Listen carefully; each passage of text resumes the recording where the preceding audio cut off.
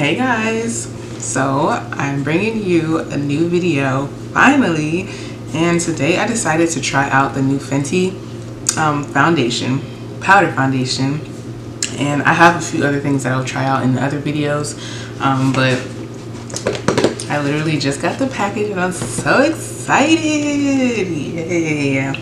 So I really want to do this because I know a lot of people struggle with hyperpigmentation, specifically African American women, and I really wanted to try this out on like extreme hyperpigmented skin to show you how this really works and if it does really cover like it says it does. So without further ado, I'm gonna open it up and let's get right into this video.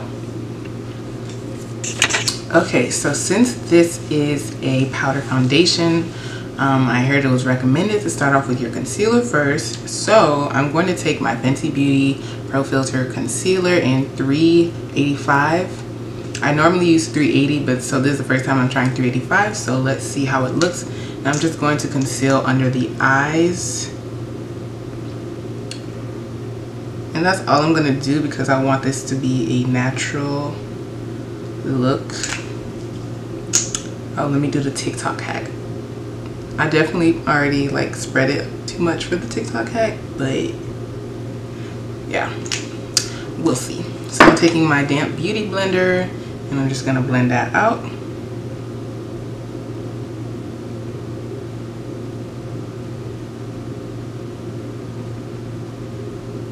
Let me mention that my colors in the Fenty foundation, the Soft Matte Pro Filter foundation, I am 420.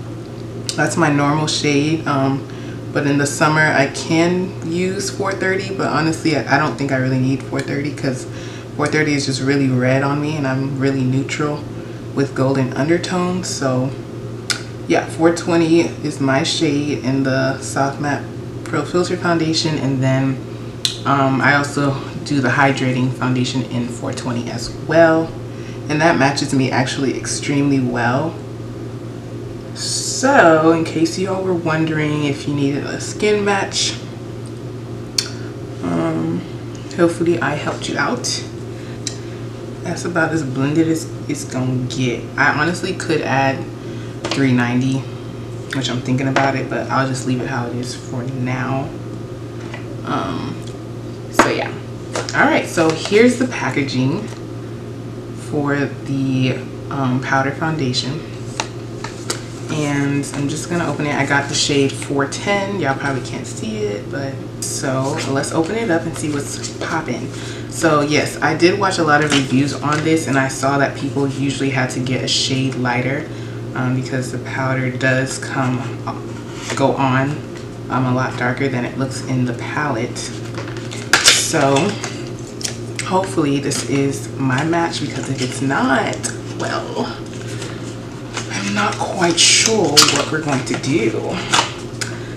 All right, so here is the packaging, so cute and, you know, chic. And here is how it looks. Hopefully you can see that.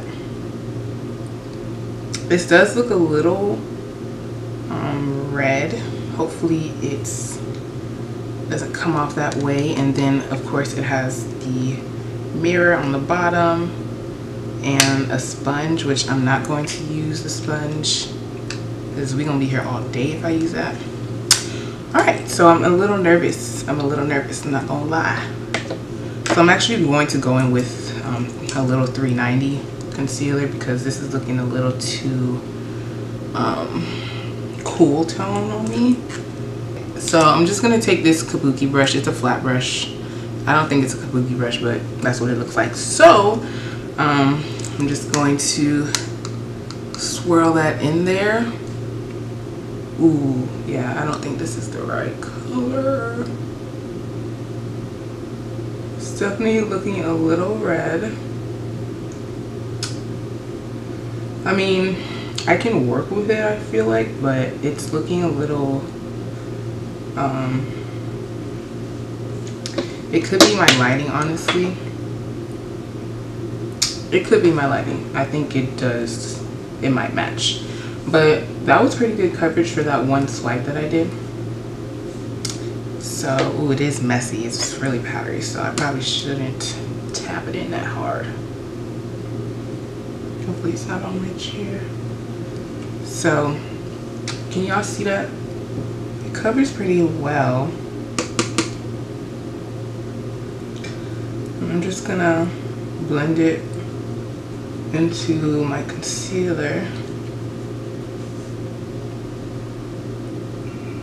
That's not bad, that's not bad. So here's one side of my face, which you can't really even see like what my actual face color is because I have so much hyperpigmentation. But yeah, this doesn't look bad. It doesn't, it's really matte. So that's what I will say. It is mattifying. I don't know how this is looking on camera, but and of course the sun wants to go away as soon as I start filming. It covers pretty well. I mean, I would definitely say this is buildable, and I personally don't like, unless I'm like going to an event that's really formal, I normally don't like to cover all of my, like everything to make it flawless. I kind of like my, you know, natural face to peek through, just so it doesn't look like I am wearing makeup, that much makeup at least. Oh, I'm actually liking it. I'm liking it. I was afraid it wasn't my color, but it actually is not bad. It's definitely not on, oops, it's definitely not right, like exactly my match, but I could probably use. The first time I ordered, I actually went into Sephora to get this foundation, but they didn't have, the guy told me, I was like, he like put $3.85 on me, and then he used $3.90, and he used another color that was like 4 or 5 shades down for me. And in the store, they always be getting me in the store. They always like, they do like a little patch test. He did it on my forehead too, which was odd, but yeah, he did like $3.85, and it seemed like it blended right into my skin.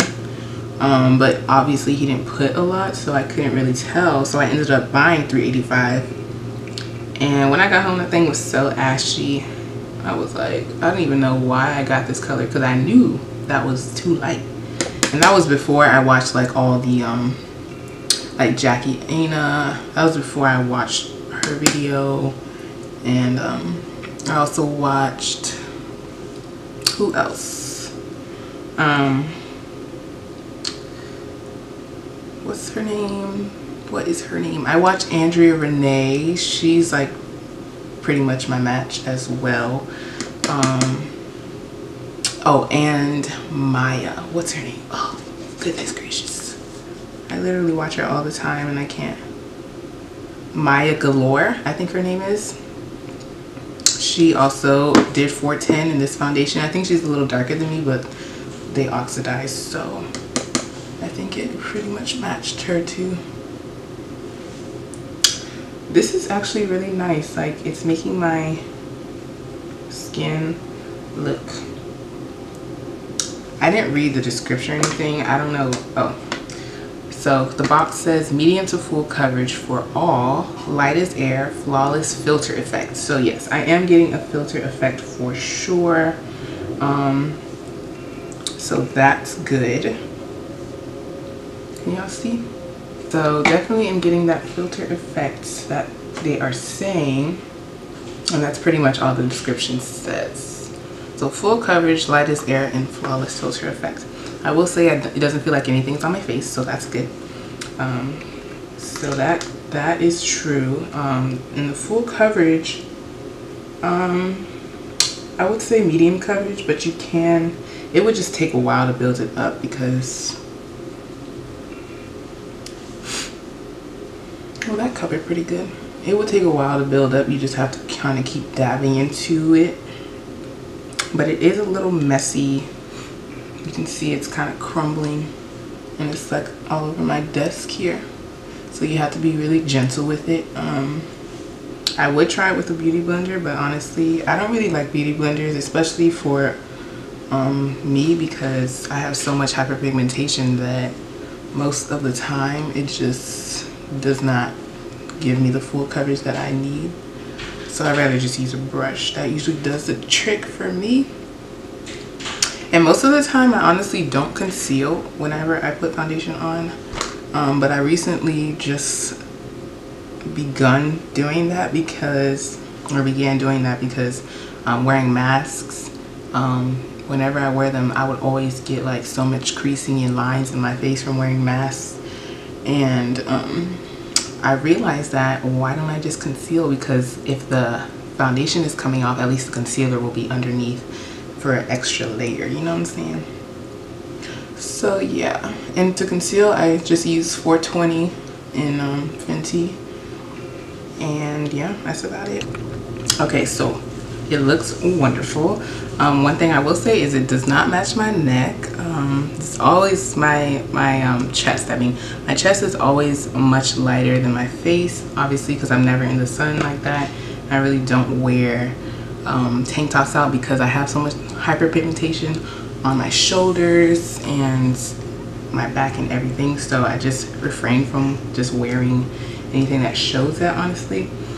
But I will say I really do like it. I do like it. I would wear this on like an everyday type of thing basis.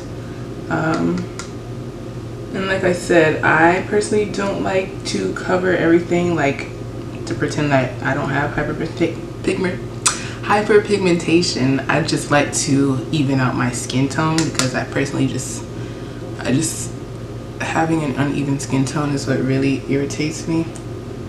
But yeah, this is really nice, and it does look natural. Don't forget your ears. So yeah, I was afraid this was gonna be like way darker or way much red, but it actually looks really nice.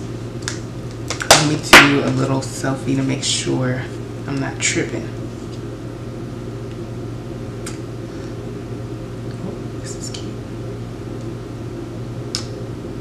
Yeah, it looks good. I would probably do more concealer under my eyes, but I'm not mad at that, y'all. I am not mad. I'm not mad. Alright, well, and to say that I didn't even prime or anything, like I just do my regular routine in the morning when I get up, so I didn't really put anything else on my face besides my serum and my SPF. So it's looking pretty good. So let me give y'all one last look.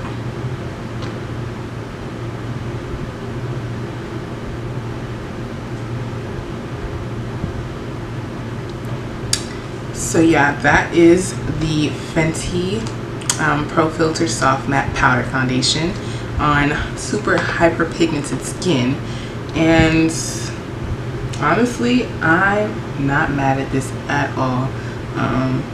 I personally haven't used powder since I was like in middle school, so to have this is nice when I don't feel like doing liquid and I don't feel like doing a whole routine.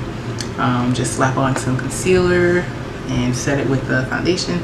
And now you also can take I have my Sacha Buttercup Cosmetics powder that I normally set my under eye with, so I'll go ahead and put a little bit of that on there because I didn't really go underneath the eye with the foundation. So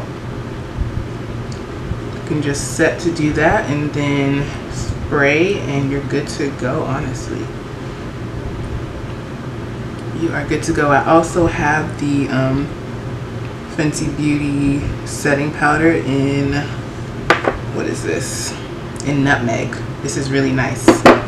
I just recently bought that when I got the first powder foundation that was too light, and I really like it because for so long I didn't have like a powder to set the rest of my face. So now that I do, my face be looking snatched now. Like, what was I doing this whole time? And I'm just gonna go back in with a little bit more foundation and call it a day, baby.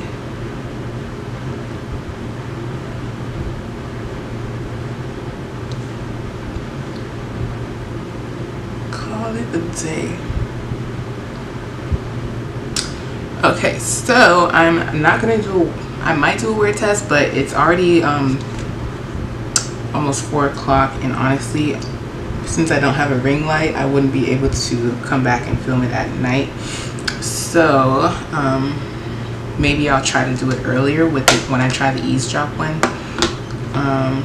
So yeah, that is pretty much it. I'm not going anywhere, so I'm not gonna do a whole face, but I hope you guys enjoyed this video. Let me know what you think. Would you go out and buy this? Do you have hyperpigmentation that you really struggle with? Let me know in the comment section below, and don't forget to like and subscribe, and I'll see you guys in the next video. Bye.